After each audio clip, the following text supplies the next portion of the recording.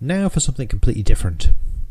At the outset of this course, we started talking about the geometric transformations that come from applying matrices. So for example, rotations and reflections and things.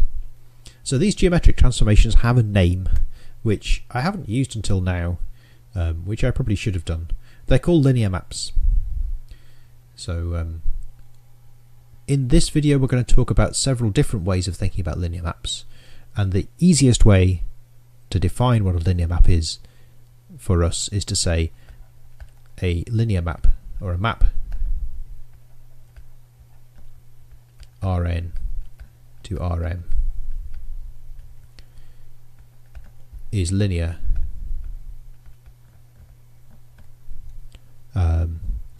if there exists a matrix, so an M by N matrix A,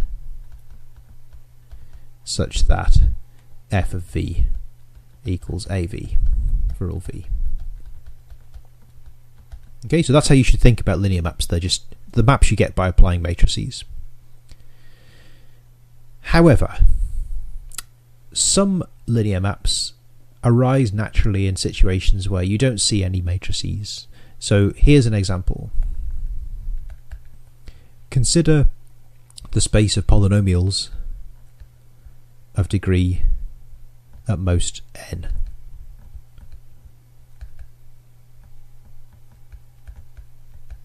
For some fixed number n. So there's a map from this space back to itself, which is differentiation. If you differentiate a polynomial of degree at most n, you get another polynomial of degree at most n. And this is a linear map.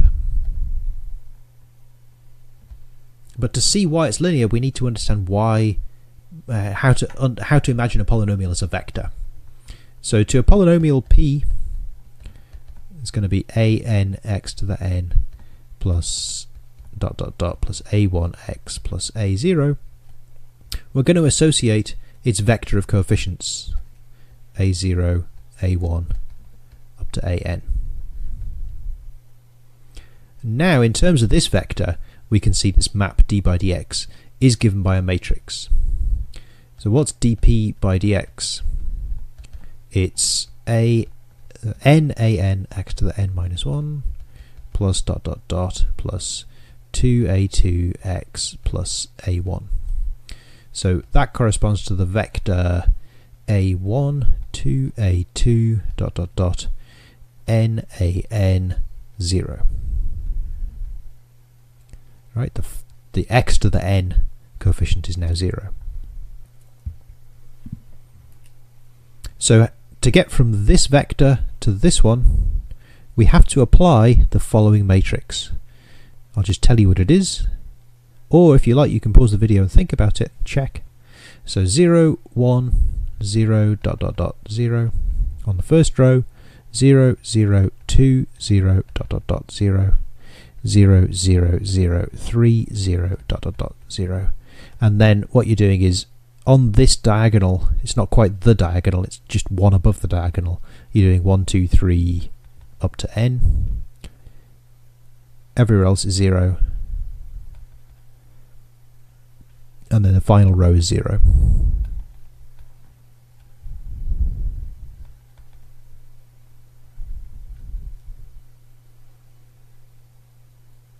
Okay, so if we call this matrix D or something, then and we call this vector VP, then what I'm saying is D applied to VP is V dp by dx. So this is saying differentiation can be thought of as a linear map. But this way of encoding polynomials as vectors is kind of a bit artificial. You know, why didn't I, for example, encode my vector by writing an first, then an minus 1, all the way down to a0? Right, I've made a choice here about how to identify polynomials with vectors. And the fact that this map is linear somehow is an intrinsic fact about differentiation. So here's an alternative definition of what it means to be a linear map, which we'll see is equivalent to the first. So a map is linear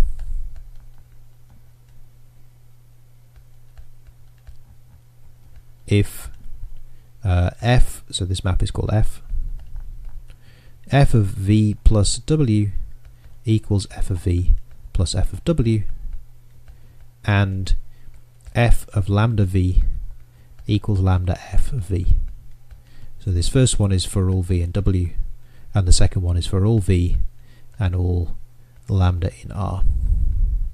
So I haven't told you where v and w live. That's intentionally ambiguous, because they could live in this space of polynomials. We know how to add polynomials, so we know how to make sense of v plus w, and we know how to rescale polynomials. So basically this makes sense whenever we have these operations of addition and rescaling. So in a later video we're going to see the general setting of this is the setting of vector spaces. But you can imagine that these guys live in Rn.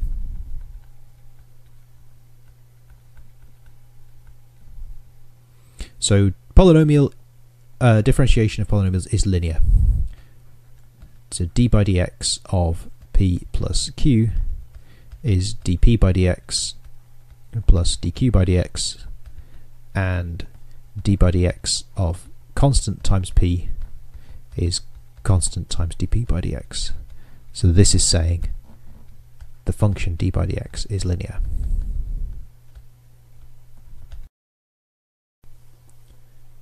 Here's another example of a linear map. Take the function f from r to r, which converts distances in meters to distances in feet. So 1 foot is about 3.281 meters. No, 1 meter is about 3.218 feet. So this map f is really just multiplication by 3.281.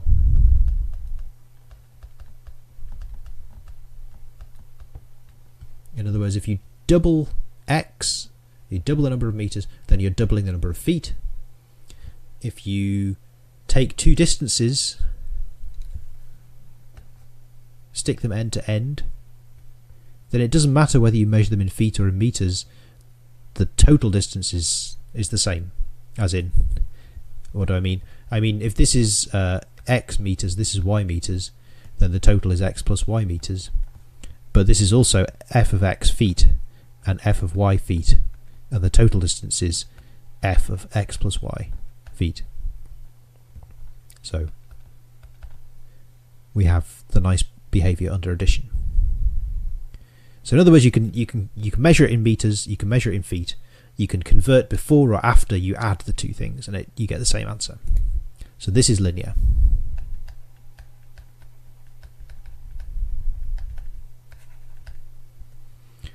Here's something that's not linear. Consider the function f from r to r, which converts temperatures in Celsius to temperatures in Kelvin. So if you remember, a change of 1 degree Celsius is the same as a change of 1 degree Kelvin, but 0 degrees Kelvin is like minus 273 degrees Celsius. So f of 0 is 273 point something. This is all approximate. Now this means it's not linear. Why? Well, let's look at the axioms. F of lambda x is supposed to be lambda f of x for all lambda. So if I take lambda equals 0, I'm going to get f of 0 equals 0. So if f of 0 is 273, it's definitely not linear. So this is worth remembering, that a linear map sends the origin to the origin. Another nice example. So university exams are kind of messed up this year, right, with everybody, but like some universities have very strange ways of marking exams, even in usual times. So I'm told the way they used to mark exams in Oxford, I don't know if this is still the way they do it, was they'd take all the individual questions, say X, let's say the 2 questions, and you get marks X and Y. And instead of just adding them up, they'd square them and add them up. So let's say this is f of x, y. This is not linear, right? So this is not the same as x plus y squared. This would give you x squared plus y squared plus 2xy. The point of this was somehow to give extra credit to people who did very well. So if you have a large x and you square it, it gets much, much bigger than if you just had a small x and you square it. So this is somehow a way of rewarding people who got lots of marks. Or rather, lots of marks on a few questions, rather than lots of marks spread across lots of questions. So this is not linear.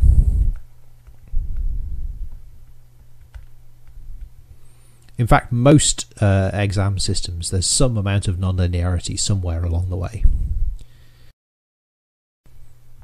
Unfortunately, it's still the case that f of 0 is 0, right?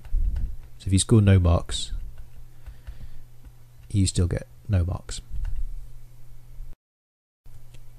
Okay, it's high time that we showed these 2 definitions of linearity, here and here, are equivalent. It's not good to have 2 inequivalent definitions with the same name. So let's see. So f is linear in the sense that f of v plus w equals f of v plus f of w, and f of lambda v equals lambda f of v, if and only if there exists a matrix A such that f of v equals AV.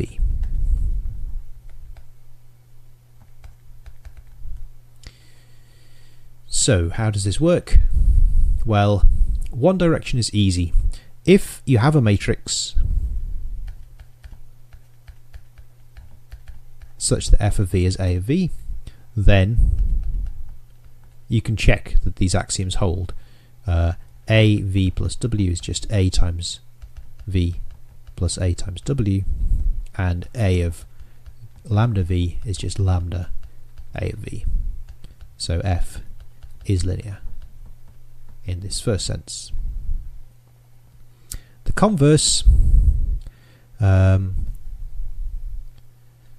do we prove that? Well, consider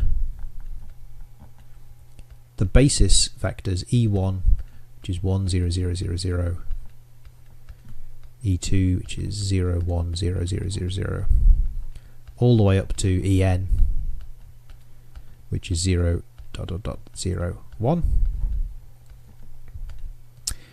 And let A be the matrix whose columns are FE1, FE2, up to FEN. Okay, each of these FE1, FE2, they're all vectors. So you just stick those vectors next to each other, you get a matrix.